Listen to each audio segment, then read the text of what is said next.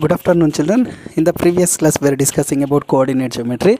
Under coordinate geometry, we are discussing about how to find the distance between the 2 points, right? So we know that the distance formula is d equals the square root of x2 minus x1 whole square plus y2 minus y1 whole square. And distance of a point from the origin, that is d is equals to square root of x square plus y square. And also we are discussing about section formula. So section formula can be written as p of x comma y is equals to square mx2 plus nx1 divides by m plus n into my2 plus ny1 divides by m plus n. And also we are discussing about midpoint formula, right? So midpoint formula is p of x comma y is equals to x1 plus x2 by 2 and y1 plus y2 by 2. And in this session I am going to take you on the same topic, how to find the area of triangle.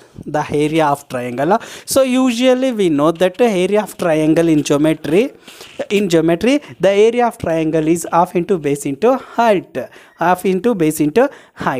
but in coordinate geometry there is another formula to find the area of triangle, that is square a is equals to half into x1 into y2 minus y3 plus x2 into y3 minus y1 plus x3 into y1 minus y2. So right, so area of triangle half into x1 into y2 minus y3 plus x2 into y3 minus y1 plus x3 into y1 minus y2.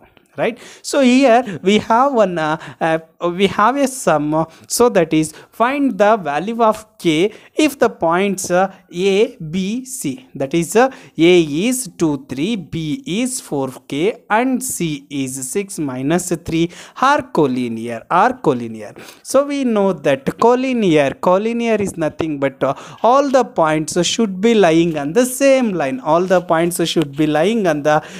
line, right? So here find the value of k. We need to find the value of k if the points where a is 2 3, that is x1 y1 is 2 3 and b is 4k, that is x2 y2. So x2 y2 is 4k and the point c is 6 3, so that is x3 and y3, where x3 is 6 and y3 is minus 3 are collinear. Since the given points are collinear, the area of triangle formed by them must be 0.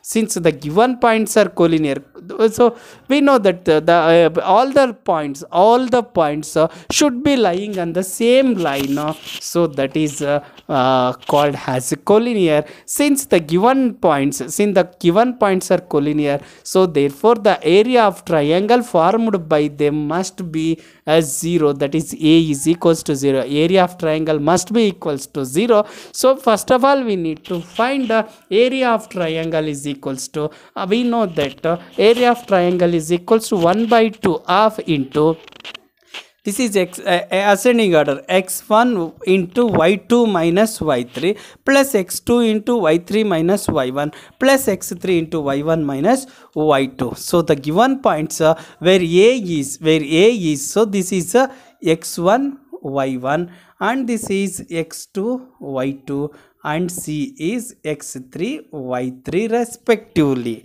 right? So area of triangle half into, this is so it can be written as 1 by 2 into here x1. What is the value of x1? So yes, x1 is 2 and y1 is 3. So when we substitute x1 has 2, so this is instead of x1 we take x2, then y2 is k minus y3 is minus 3. y3 is minus 3 plus x2 is 4 into y3, this is minus 3 minus y1 is plus 3. See, x2 is plus 4 into y3 is minus 3. This is formula minus, then y1 is plus minus 3.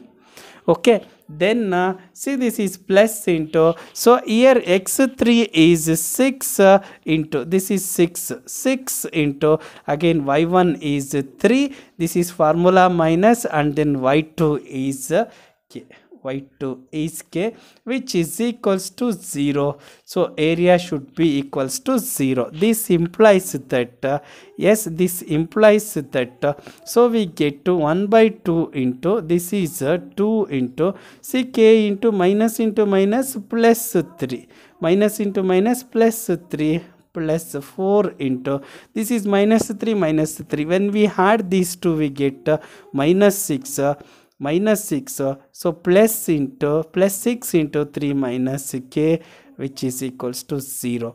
So now 1 by 2 into, this is 2 into k, 2k, plus into plus, plus 2 3 is 6, plus into minus, minus 4 6 24, plus into plus, plus 6 3 is 18, plus into minus, minus 6 into k, 6k equals 0.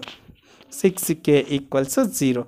So now we get 1 by 2 into, this is when we add these two, when we subtract plus 2 from minus 6k, we get this is minus 4k, and when we add these two plus 24 and minus 24, we get see, 18 plus 6 it is plus 24, and remaining minus 24, minus 24. Therefore see here, plus 24 minus 24 gets cancelled, plus 24 minus 24 gets cancelled, then remaining here we have 1 by 2 into, this is minus 4k equals 0. When we divide, say this is 2 ones are 2, yes,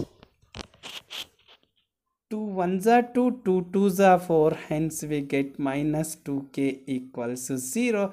Therefore k is equals to 0 by minus 2, hence we get k is equals to, we know that 0 by anything is 0, therefore the value of k is, therefore the value of k is 0. Let us verify our answer. Yes.